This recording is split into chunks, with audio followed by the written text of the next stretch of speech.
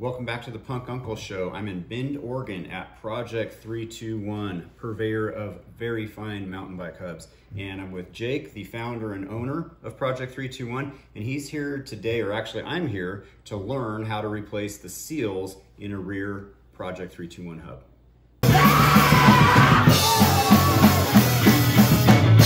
Okay, so Jake, when and why would I want to replace these seals on my rear hub? Well, we think it's a good idea to replace the seal and the spring at any time you're doing a hub service. Okay. That could be annually. Some people can get by with a couple of seasons of riding. I like to do it annually. Or if the seal's leaking, that means that the seal's damaged or there's something wrong, and at that point in time you'd want to replace the seal and the spring. So this is our new microspline driver. We use on our newer drivers an O-ring to hold the seal on. Some of our older drivers actually have a little machine lip, and we determined that using an O-ring does a little better job of holding the seals in place. And so this is our seal. This is our Energizer spring or garter spring for our quiet hubs, and this is our Energizer spring. It's basically an O-ring for our loud hubs. So the first thing I need to do is put the O-ring into this groove down here, correct? That's it, yeah. Okay. Any special technique or caution that I need to take? Not really, just roll it on just kind of like you're doing. It'll find its home in that groove. And the only difficulty with this step is getting it fully in its groove. What we do here is we take a flat wrench. Well, it looks like you got pretty close there. I got it bubbled out over here. Oh, that's okay. It's yeah, you're good. Okay. So what we do is take a flat wrench and just push it into that groove. And lay it, I like to lay it flat. Like this? Yep. Okay. There you go.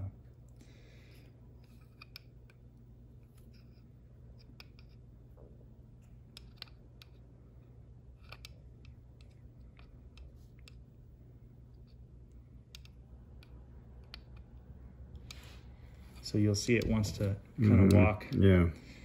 And so try to push it straight in rather than roll it. Okay. Yeah, that's working better.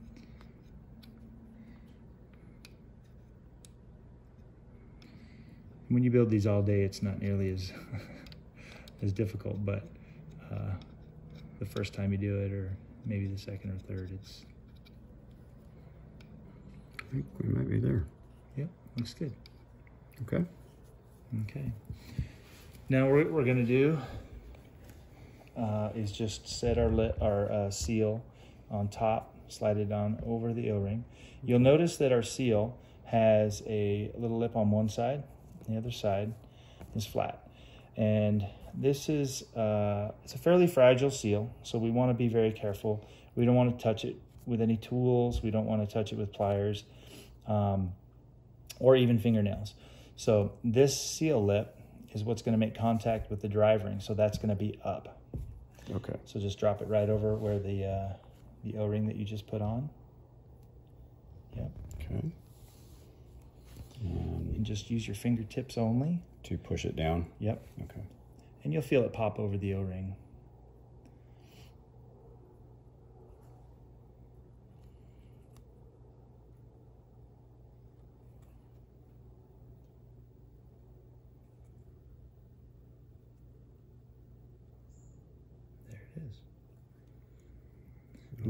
We want to make sure that it's all the way up against that flange, all the way around. Yeah. And it looks good. Okay. So now you'll notice that you've compressed it just slightly. Yeah. So what we want to do is we want to get in there and we want to open that up so that we can drop our Energizer into that groove on the OD of the seal. Yeah. Okay. Yeah. You can use your fingernail or you can use a small screwdriver. And you just want to open it up. Kind of walk around the driver just like that. And now at this point, if you ordered I think I was pulling it out of the O-ring slot there, groove. There you go.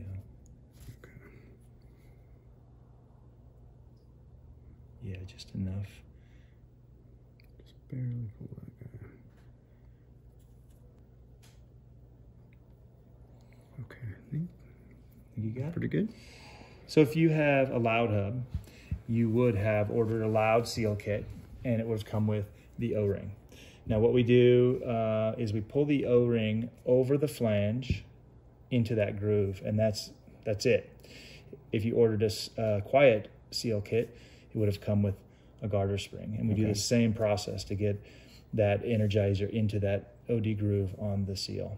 Okay, so we'll do the quiet energizer spring.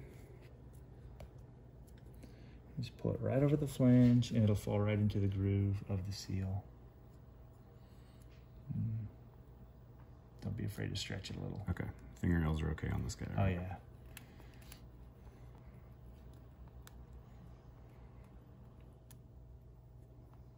There it is. Just walk it around. It'll pull it right over. It's kind of like putting a tire on. Okay. Yep. Very cool. I think it would be a cool idea to just get a look at how the seal and drive ring work together. Okay.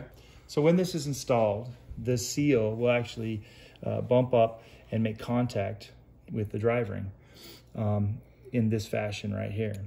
And what you'll notice is that there's a spring using that energizer spring that pushes and holds that seal right up against the drive ring. And this is what keeps that thing in contact when the hub is flexed, which happens more than people think when you're pedaling, and also when you're you make big impacts with your rear wheels. So it's kind of a neat design, and does a great job when everything is properly installed and in good shape.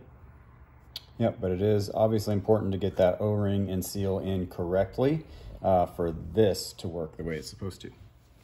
So that is how you change the seals on a Project 321 rear hub. Thanks again to Jake for showing us and giving us the info we need. If you need those seals, visit project321.com. If you just need to order a set of the best hubs on the market, go to that same website. Thanks again for watching. Hit subscribe and like. We'll see you on the next one.